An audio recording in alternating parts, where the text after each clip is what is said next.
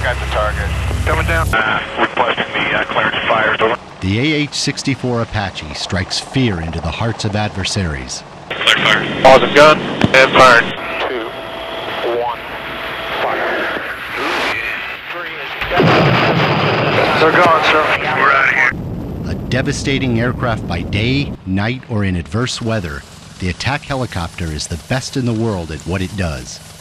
In June, while Apache crews flew combat missions in Afghanistan, participated in exercises in South Korea, and trained in the new AH-64D, the Apache reached a pinnacle milestone, surpassing 3.5 million flight hours. Highly maneuverable, heavily armed, and deeply dependable, the combat-proven Apache helicopter, deployed around the world, provides customers exactly what they need to accomplish their missions.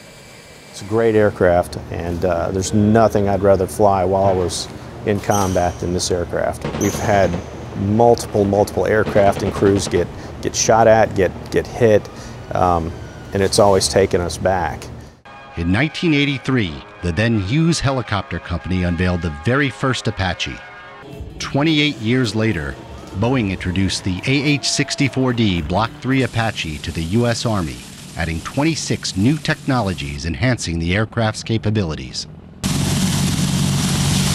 Another day, another mission, and crews of the AH-64D Apaches will always be ready in peacekeeping missions or combat zones.